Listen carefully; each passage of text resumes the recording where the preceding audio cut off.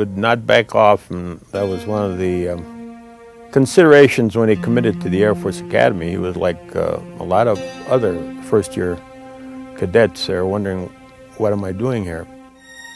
And he was always real active in a lot of things. He was active in Boy Scouts and the Y, and he used to enjoy swimming. He was on the swimming team, but we lived near the lake, and he was always down there at the beach swimming with his friends.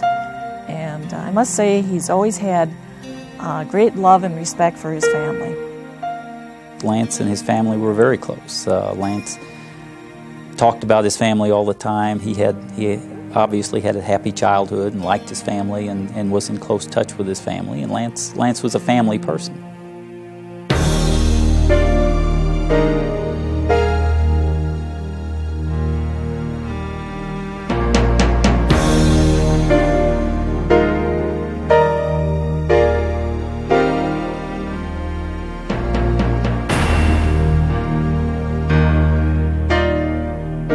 I am an American fighting in the forces which guard my country and our way of life. I am prepared to give my life in their defense.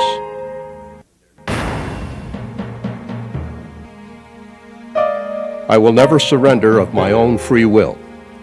If in command, I will never surrender the members of my command while they still have the means to resist.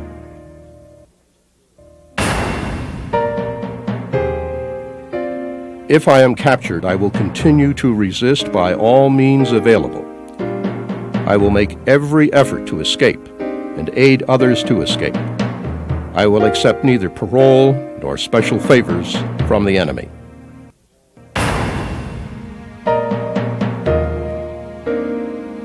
If I become a prisoner of war, I will keep faith with my fellow prisoners. I will give no information or take part in any action which might be harmful to my comrades. If I am senior, I will take command. If not, I will obey the lawful orders of those appointed over me and will back them up in every way.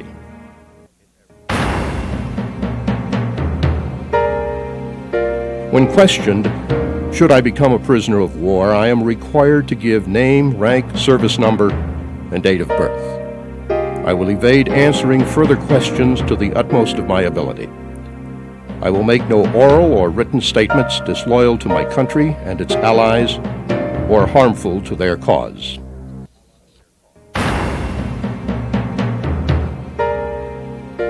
I will never forget that I am an American, fighting for freedom, responsible for my actions, and dedicated to the principles which made my country free.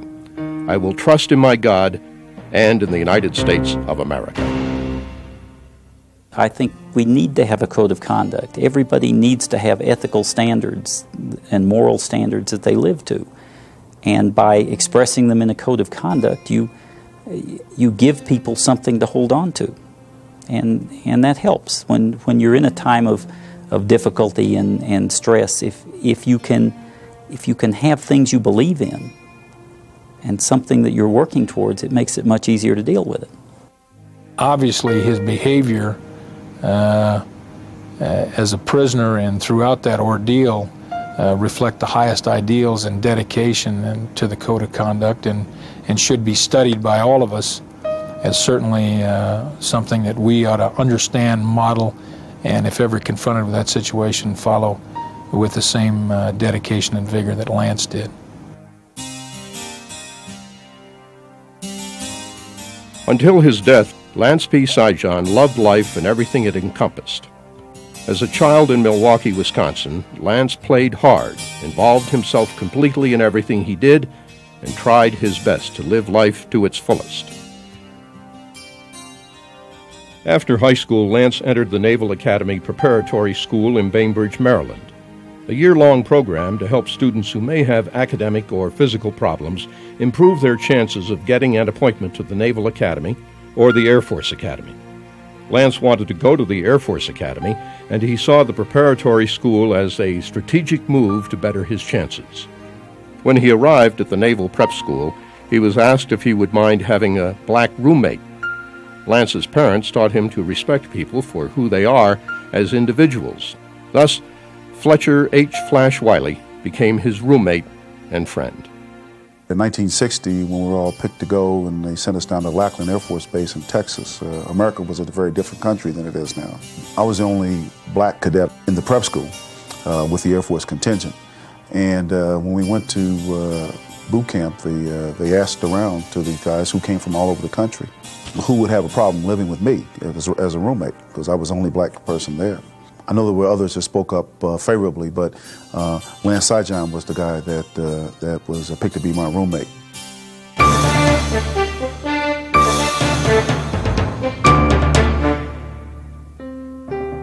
While the Naval Academy Preparatory School was physically and mentally challenging for Lance, he, like all cadets, found the Air Force Academy even more demanding. During cadet basic training, Bart Holliday, a fellow cadet assigned to Lance's squadron years later, remembered when he first met Lance Sijan. I first met Lance during our basic cadet training. Because I was a half an inch shorter, I always had to march and run behind him. The runs became increasingly exhausting, but by focusing on Lance right in front of me, with his quest for victory in every stride he made, I was able to go on. Without him as an example, I would have surely quit.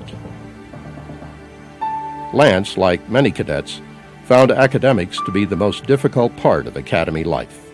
He spent countless hours struggling with the books and getting extra help from fellow cadets and instructors when he wasn't playing football. In his sophomore year, Lance told his parents that he was worried about making it. But if you can qualify to get in the Air Force Academy and finish the academic program, you're pretty smart, because there's a lot of other things going on than just academics or athletics. Here you've got the military training program, you've got the squadron problems, you've got the squadron duties, you're trying to be an athlete, and you put all that together and it's called being very busy. So it's a real feather in his cap and the rest of our grads to come in here and graduate, because it's not an easy school. He continued to struggle with academics throughout his junior year. It never seemed to get easier. Then, as a senior, after becoming a member of the varsity football team, one of his goals, Lance quit football. He made a tearful, really absolutely a tearful decision that he was going to give up football, and it was a part of his life, and it opened the door for him to become a cadet. And I think emotionally it was a tough decision for him, but he had his ducks in a row. He knew what he really wanted to do. Lance made the tough decision, the right decision. And after 4 demanding years, Lance and his classmates graduated in June 1965.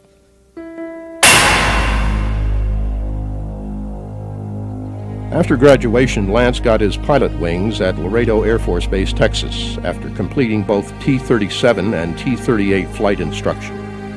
He then went to George Air Force Base, California, for upgrade training in the F-4, one of the primary fighter aircraft being used in the Vietnam War.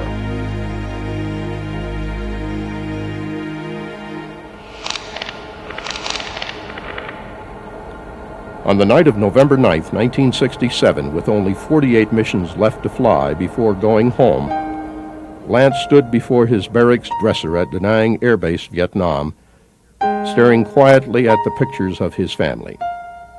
As part of his pre-mission ritual, he would mentally spend time with his family at their red brick Tudor house overlooking Lake Michigan.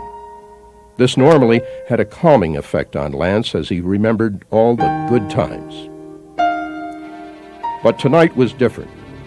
As he prepared for his night mission over Laos, Lance was more quiet than usual because yesterday his best friend, Lee Ellis, had been shot down. Tonight Lance would be flying as a backseater to his squadron commander, Lieutenant Colonel John Armstrong, a West Point graduate and veteran of the Korean War.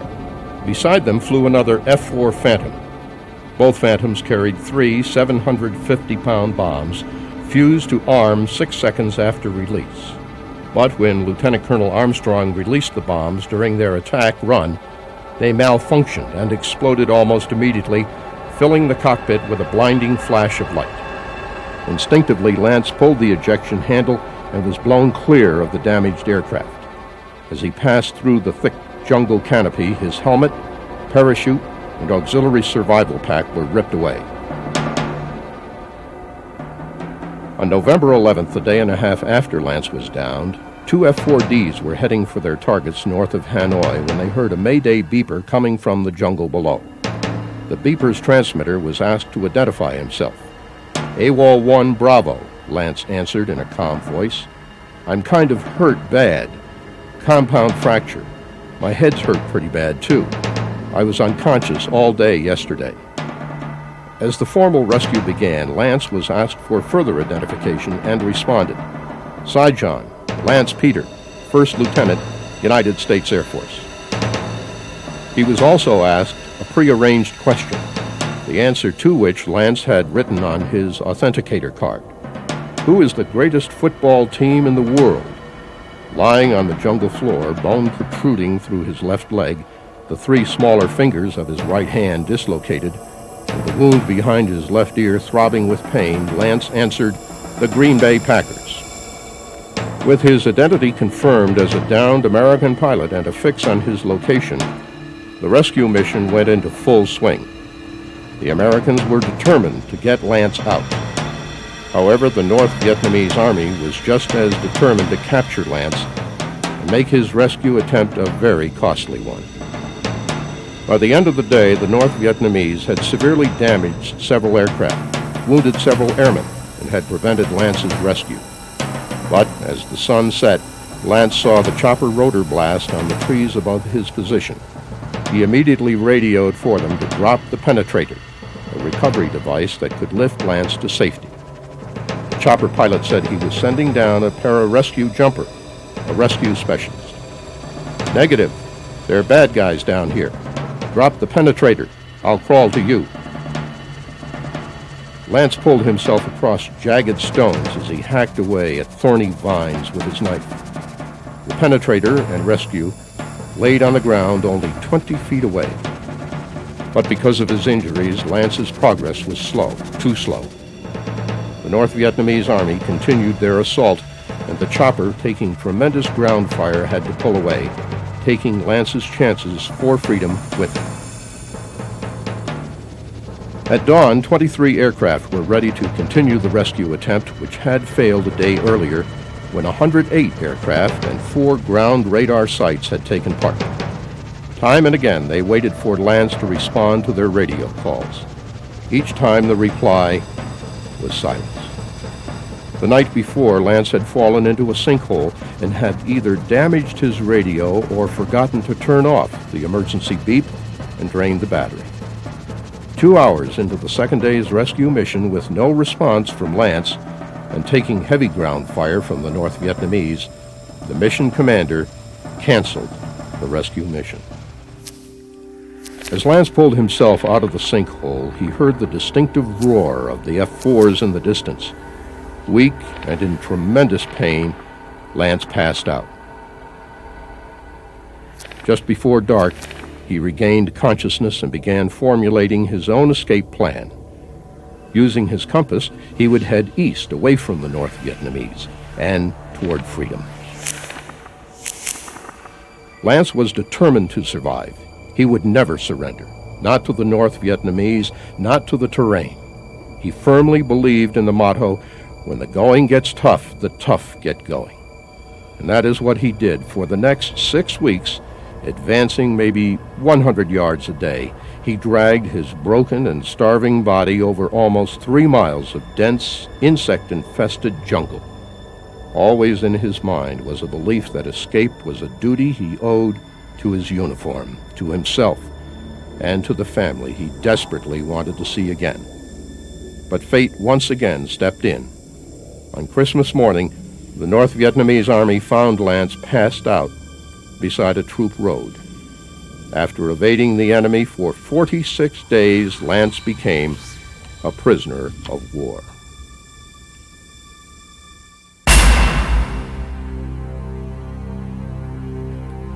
Prisoners of war in Vietnam had few rights. North Vietnam had signed the Geneva Convention, but they did not believe it applied to this particular conflict, since neither side had declared war. Rather, North Vietnam considered any airman shot down an air pirate and treated them as such. Captain Guy Gruters and Major Bob Craner, shot down in their forward air control plane, had been clubbed and trussed with their arms tightly tied behind them, elbows touching, in unbelievable pain. A favorite trick of the North Vietnamese Army. Gruters now sat bent over on the straw and mud floor of his cell, bound in leg irons and cuffs, at the bamboo prison north of Vien. He screamed at his captors to stop pounding the hell out of the new guy in a cell 9 feet away.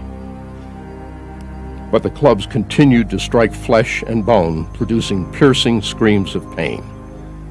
Gruters heard the voice of the North Vietnamese officer known as the Rodent ask, "Name of base commander." A weak but defiant Lance Sijan said, "I'm not going to tell you anything. It's against the code." The interrogation went on for hours, and screams filled Lance's cell as they continued to beat him mercilessly. The next morning, Gruters and Craner were ordered to take the prisoner to the latrine and clean him up. On the straw floor in front of them lay Lance, infested with vermin, his entire body covered with welts from his beatings. Lance looked up at the two men and asked, "Aren't you Guy Gruters?" Staring questionably at the almost unidentifiable mass of flesh before him, Gruters said, "Yeah, who are you?" "Lance Sijan," he answered. Gruters immediately identified Lance. They had been in the 21st Squadron together at the Academy and had both been members of the skydiving team. As Gruters and Craner cared for Lance, he wanted to know, "How secure is this place, and what are the chances of getting out of here?" Inside this badly beaten body, Sijan's spirit was undaunted. Gruters later found out that Lance was captured on Christmas Day, 1967, and was given food and put under observation. Even in his weakened condition, his desire to abide by the code of conduct was stronger than his pain. He overpowered his guard and escaped into the jungle, only to be recaptured a few hours later. The Rodent continued to torture Lance, but only got name, rank, and serial number. Lance made every effort to escape. A guard caught him digging in his cell with a tin cup and beat his injured hand and broken leg with a bamboo cane. But Lance believed in every fiber of his body that he must continue to resist by all means available and make every effort to escape. Undaunted by his captors, Lance clawed at the floor, trying to dig his way out with his hands for 3 days, until he was caught and again brutally clubbed. As the monsoon rains began, Lance's condition worsened with the onset of disease. Just before his death, Sijan, Gruters, and Craner were transferred to the Hanoi Hilton prison camp. Still, Lance's spirit was unconquerable as he tried to lure a guard into his Hanoi cell in an attempt to overpower him and escape. Prior to his death, Lance could barely mouth his words and used signals to say he was okay. On the 8th day after being transferred to the Hanoi Hilton, Lance's eyes flashed with comprehension as the guards lifted him onto a pallet to take him to the hospital. He knew they were taking him away to die. Gathering all his strength, he yelled out in a loud, clear voice, "Dad, help me! Dad, I need you."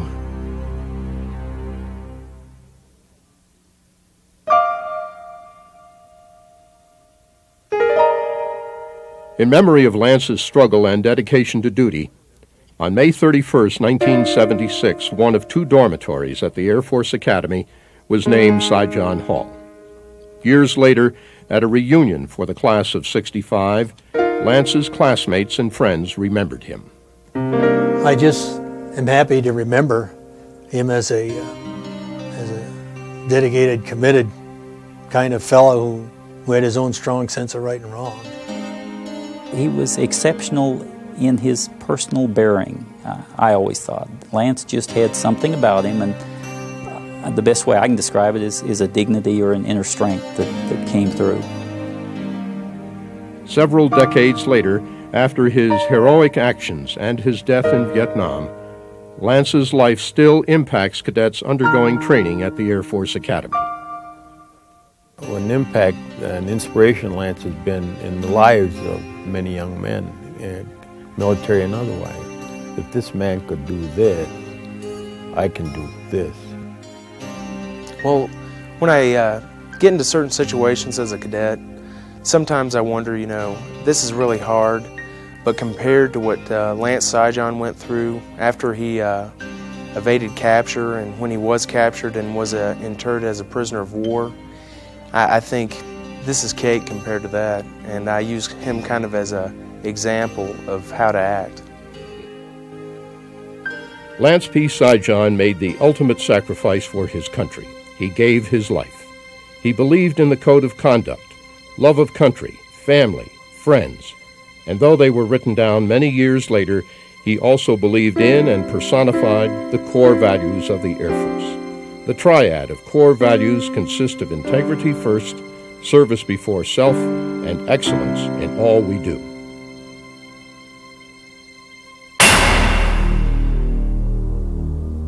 I think the most important thing that my class and most of us got out of the academy was the honor code and the belief in integrity.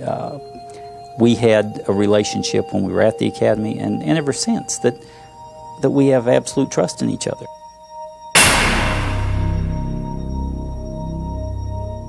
Service before self. He lived for his other fellow prisoners of war. He was trying to escape and to help them to escape, even at risk to his own life.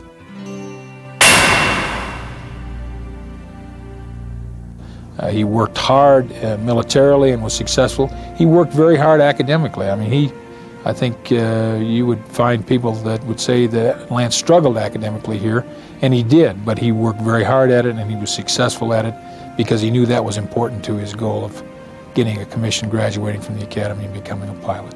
So I think certainly he models our core values. From 1966 to 1973, 12 airmen won the Medal of Honor in Vietnam, many posthumously. On March 4, 1976, 8 years after Lance Sijan died in a North Vietnamese prisoner of war camp, President Gerald Ford presented his parents with this nation's highest award, the Medal of Honor. The President of the United States of America, authorized by Act of Congress March 3, 1863, has awarded in the name of the Congress the Medal of Honor posthumously to Captain Lance P. Sijan, United States Air Force.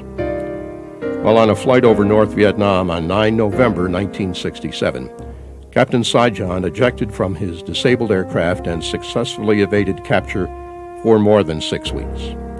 During this time, he was seriously injured and suffered from shock and extreme weight loss due to lack of food.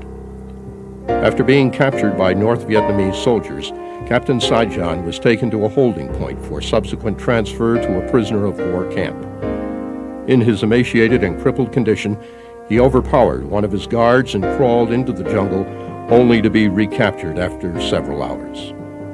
He was then transferred to another prison camp where he was kept in solitary confinement and interrogated at length. During interrogation, he was severely tortured. However, he did not divulge any information to his captors. Captain Sijan lapsed into delirium and was placed in the care of another prisoner. During his intermittent periods of consciousness until his death, he never complained of his physical condition and on several occasions spoke of future escape attempts. Captain Sijan's extraordinary heroism and intrepidity above and beyond the call of duty at the cost of his life are in keeping with the highest traditions of the United States Air Force and reflect great credit upon himself and the armed forces of the United States. I know Lance, as a warrior, would want to die with a sword in his hand, and that's what he did.